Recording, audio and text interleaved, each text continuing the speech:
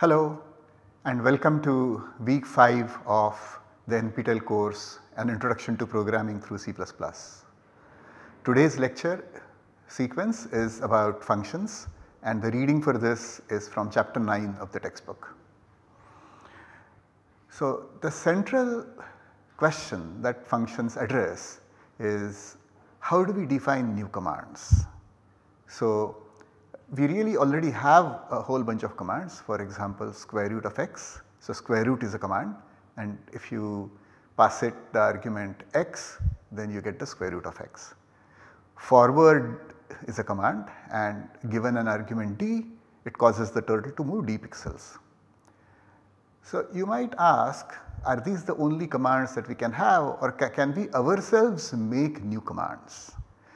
For example, we would like to make a command GCD of m comma n, which should evaluate the GCD, the greatest common divisor of m and n. Or suppose we want the turtle to draw dashed lines as it moves rather than solid lines, continuous lines. Perhaps we would like to have a command dash d which would do this, where d is the number of pixels that you want the turtle to move. And in fact you can do this and the name, the technical name for what we have been calling a command so far is a function. Okay. So, in this lecture we are going to do the following things. We are going to give first with some examples of defining and using functions. Then we will talk about how to define a function in general, okay, how a function executes. We will talk about what is called the contract view of functions. So, how should you think about functions informally? Then we will talk about how the arguments can be given or what is called parameter passing, and there are various ways of doing this. One is the so called parameter passing by reference, which we will talk about, and we can also pass parameters using pointers. So, this is also a concept that we will introduce. And finally, we will talk about how functions can interact with graphics objects such as rectangles, circles, and of course turtles. The turtles we will already have discussed in the earlier part of this sequence. Okay, so let us begin with the problem. Our problem is write a program that prints the GCD of say 3624 and 9947. Here I have explicitly stated the numbers, but in general you can say that I want to write a program which first finds the GCD of one set of numbers, maybe finds a GCD, does something and then finds the GCD of some other set of numbers, maybe does something else and find a GCD of third set of numbers and so on. So, this is just a representative program representing the kinds of things you might want to do. Okay. So, how would you do this? Well, using what you already know, you might make 2 copies of the code that we wrote earlier for finding the greatest common divisor. The first copy would be used to find the GCD of 36 and 24. And the second copy to find the GCD of 99 and 47. So, here is what it might look like.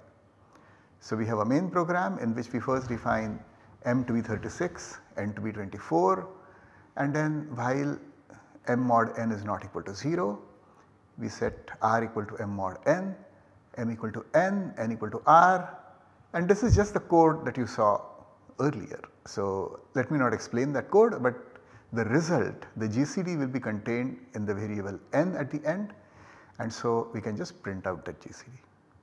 So, that finishes the first part of what we were required to do. The second part is doing the same thing for m equals 99 and 47. Okay. So, here we might start off by saying m equals 99, n equals 47. Note that we are not redeclaring the variables. The variables have been declared earlier and we can just use those variables. Then we have the same code again, and at the end again we print out whatever is contained in n. So, this is a program which does what we wanted, which is print the GCD of 36 and 24 first and then the GCD of 99 and 47.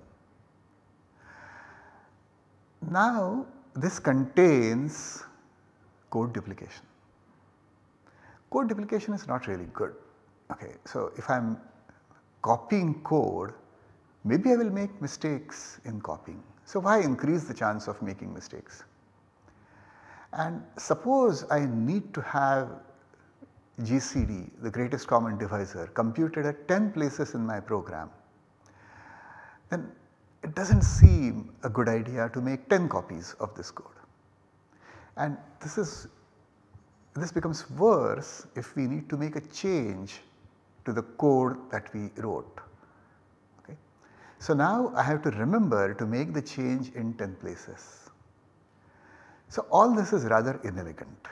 Ideally you should not have to state anything more than once, and functions allow you to do exactly that.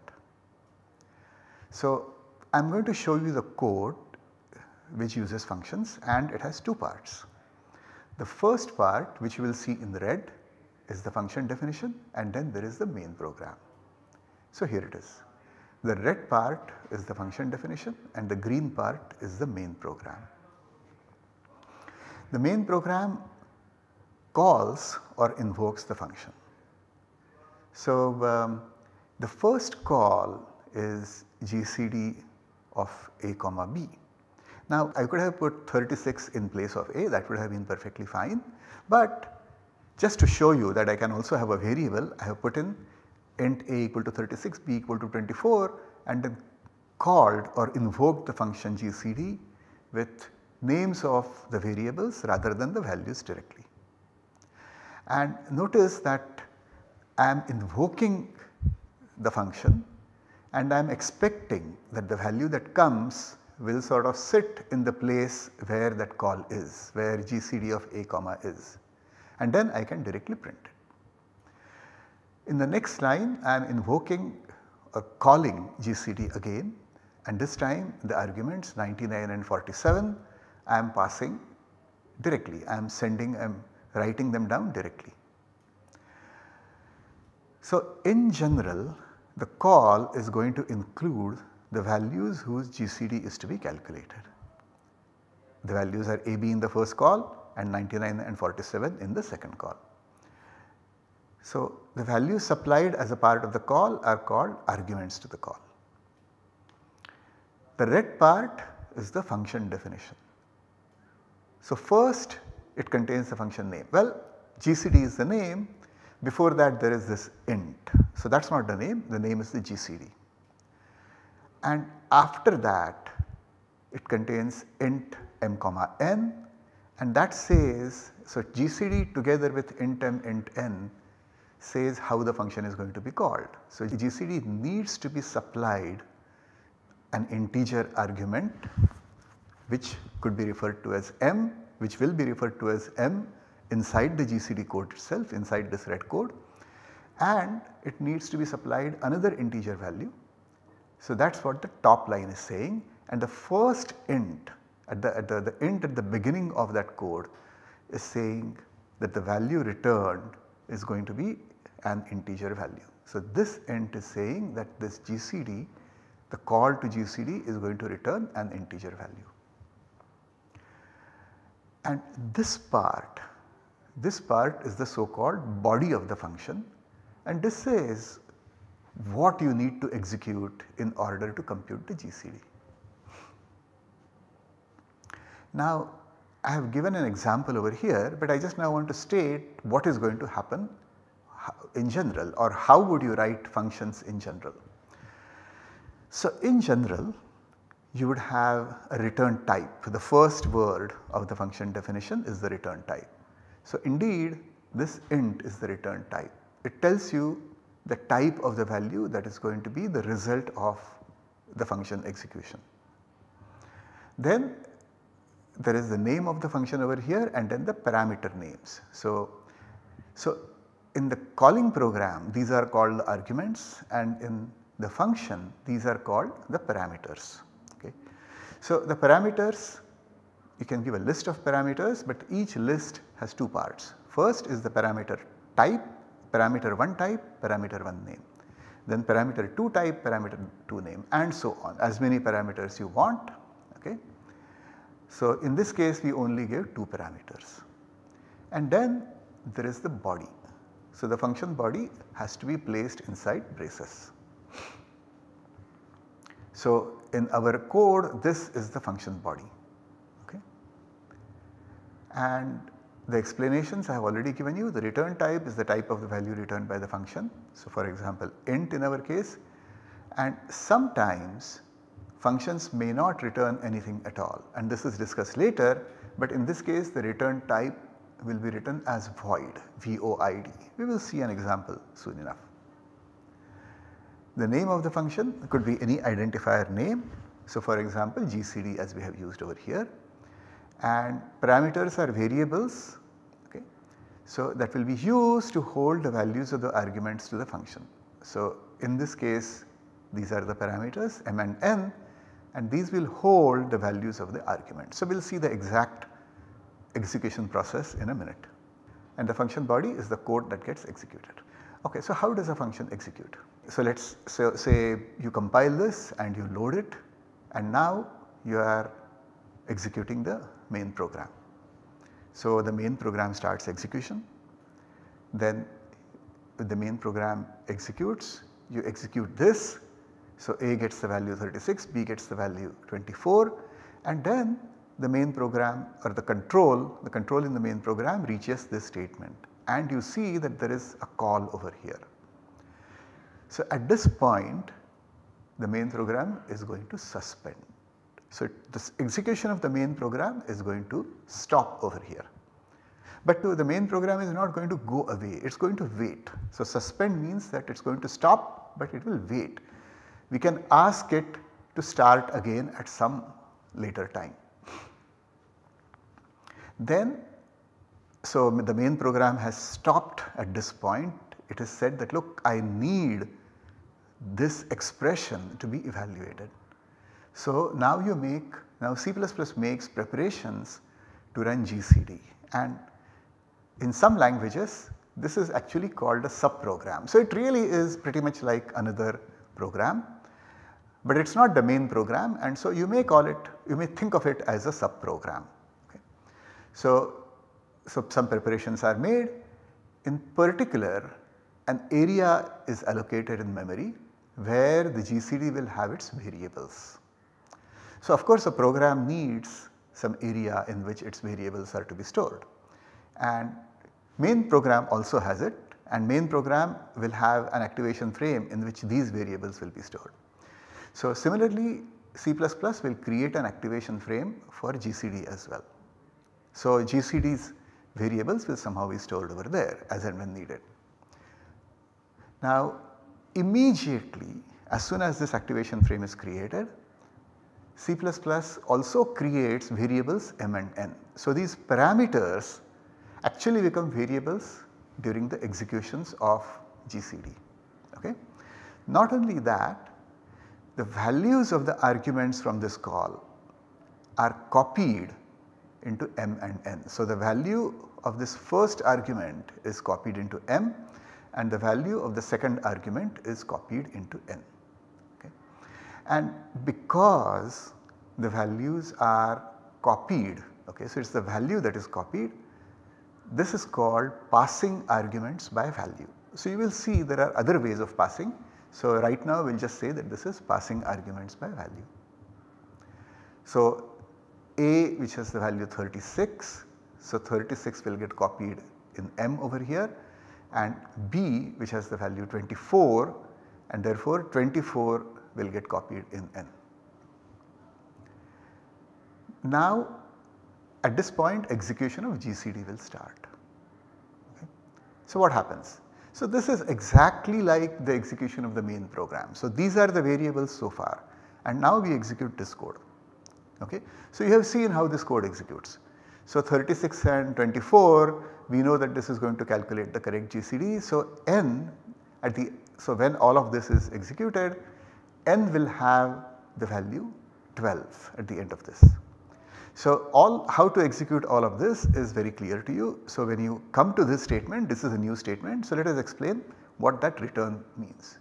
So n equal to 12 is calculated and the execution comes to an end essentially when we encounter a return statement. And the return statement is going to somehow send back the value.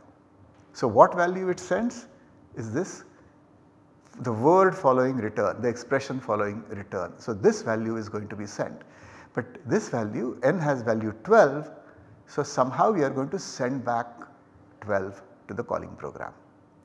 And where does this value go? So it goes and effectively sits instead of the call. So we are going to essentially have a 12 come in over here. Okay. So at this point, the purpose for which we started off running the GCD subprogram is done. Its code has been executed. It has returned its value. So the activation frame that we created for it will be destroyed by C++. And in fact these variables m and n will also go away at this point. Okay. So this memory will be taken back by C++. And at this point we will resume the suspended execution of main program. Remember, we suspended the execution when we encountered this call. So now that that value has been evaluated, the value of GCD of a comma b has been evaluated as 12, we resume the execution. So when we resume the execution, what happens? Well, if there were 12 over here, we just want to print 12.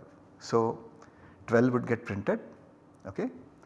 Sorry, 12 would get printed, and after that this main program execution would continue and everything would start with GCD of 99 and 47. So the same thing would happen. Okay. Again 99 and 47 would be copied to m and n, and again so the first an activation frame would be created, m and n, GCD of m and n would be copied, and so on. Okay.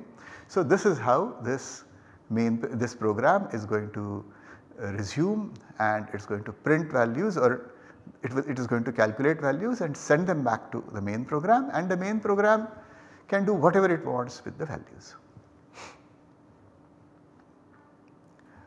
Okay. So maybe before I go to the remarks, let me stop here and let me just show you this program in action. So this is our program. So the only change I have made to the code is that inside GCD I have put in a line saying calling GCD with arguments m and n. So what we are expecting over here is that when we execute the main program, GCD will execute, but as it executes everything that we said a moment ago will happen, but in addition it will also print this message. So the first time we should see a message 3624, the next time we should see a message 9947, and in between we should see the GCDs calculated. So let us see that. So let me just compile this code and let me execute it. Okay. So what has happened is that it indeed printed the message saying calling GCD with arguments 3624.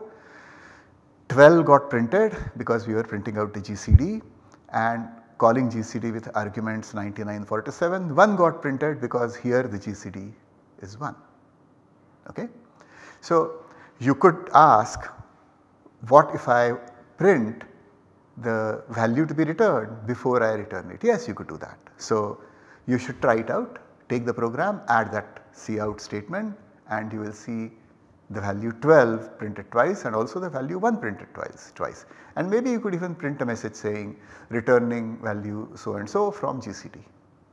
Okay, so let me make some remarks about what we have seen. So we have a set of variables in the calling program.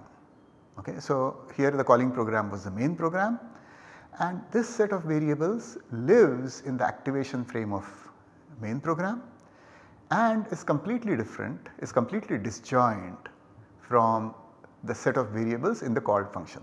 So, in this case the called function was GCD. Now both may contain the same name. So, I had A and B in the main program and M and N in GCD, but that is not needed. I could have named the parameters A and B if I liked. Okay? So, that is not a problem. Okay? So, when I execute the calling program, okay,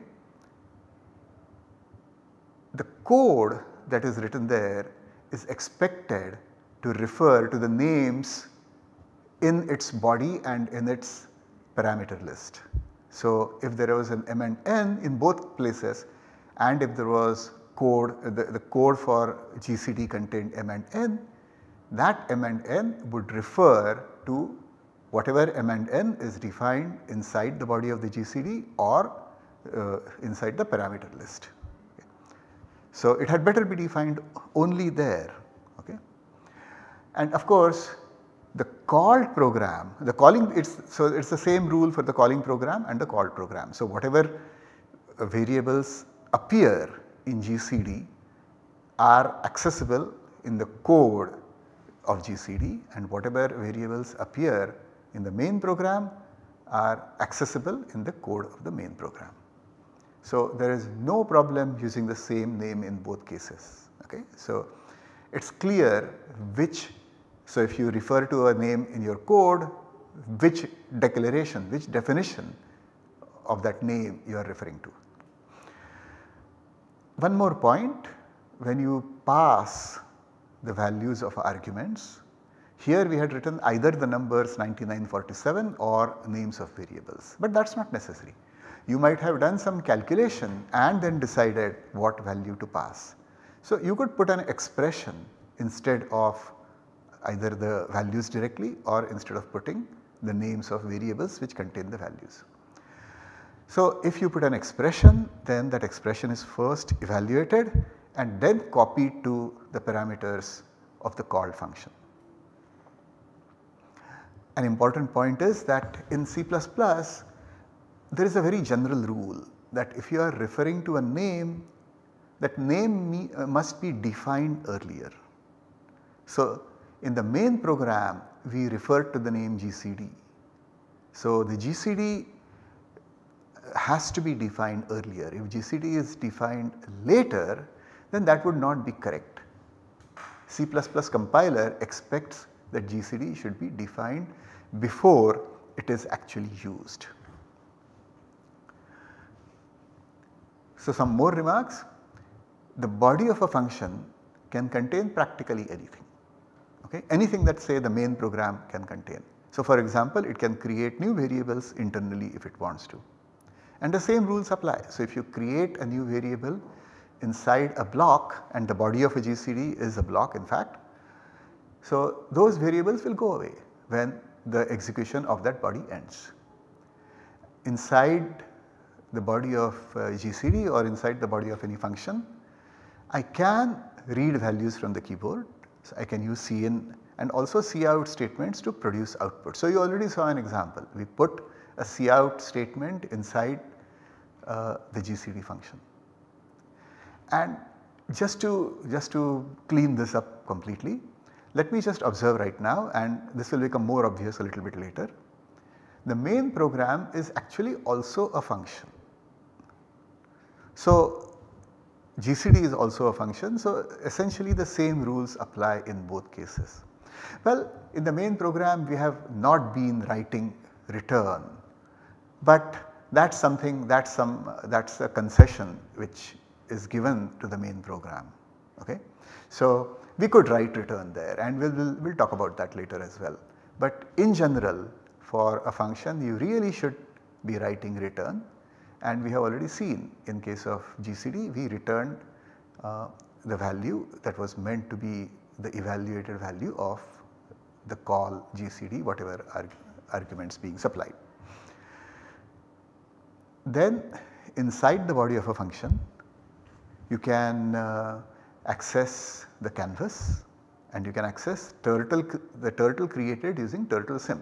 In fact, you can make the call turtlesim also inside the body of the function, that is okay. So, that will also create a window and that window can then be used even after you return to the main program. Okay.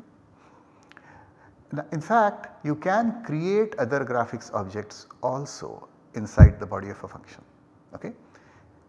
And we will discuss that a little bit later. You can create the objects, you can pass objects to a function, a graphics objects, but that we will talk about that a little bit later. So, here is a quick exercise. I am going to give you the solution. So, you should try and do this yourself before proceeding further. Okay. So, what is the exercise? Write a program to determine whether a number is even. So, I would strongly request you to pause the video here and try and write this program. So, assuming you have paused and assuming you have written the program, let us now see how that program could be written. So, I am going to show you two ways. So, the first way is, okay, first of all we have to define the function. Okay. So, what is the value that is going to be returned?